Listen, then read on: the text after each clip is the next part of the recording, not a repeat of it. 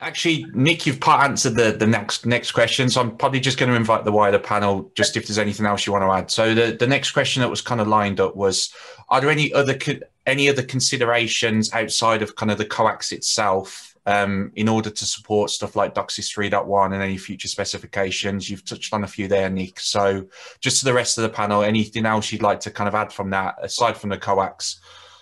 Any other considerations for the future? Well, I think one of the big things we're going to be looking at is actually the coax cable itself with the attenuation that comes through the coax cable. Exactly. The coax cable, the more attenuation, the less signal you're going to get at the end of it. If we keep going up in frequency, you're going to have to start finding ways of boosting the signal, changing the signal, reinvigorating this signal as you go down the line. You can't just keep going further and further, higher in frequency. It will cost somewhere. And this is one of the sort of the considerations with coax.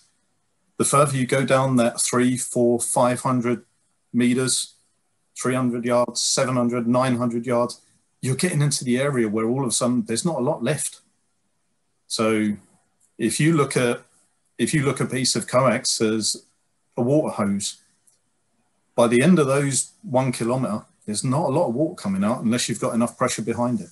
So for me, that is one of the considerations. And all of these networks have been built 450, 600, 800, 1 gig max. No one started thinking about what do we do at 1.8. So there's still some rebuilds that are going to go in. When you start thinking about rebuilds, what do? Do you add an amplifier? Do you rebuild with fiber over it?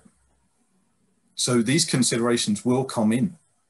So we need to find ways of, if we're going to keep the coax, boosting the signal, making sure that signal gets to the end of it. Maybe what I can add to that, Tony, is, well, from, again, not all over Europe, but in the Netherlands, we have already, from the beginning, star-shaped networks, like a telephony network, with fiber lengths up to you, suitable for UHF frequencies. But what we found is, I'm connected, for instance, to a network already with 1 gigabit speed available on an HFC network. But I know that the coaxial part of the network has been very thoughtfully upgraded and secured and improved to even make that possible.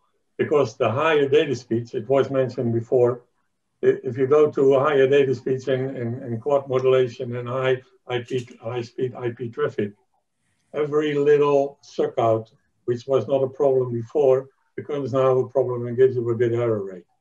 And that was in the beginning in the days of standard distribution, even analog, there was no problem at all. But with data transmission, and these networks will, if they are not yet, they will be fully used for data transmissions only, coaxial networks, I mean, that becomes a very sensitive factor. So it's not only the cable, but all the components will be, will be very important to upgrade it.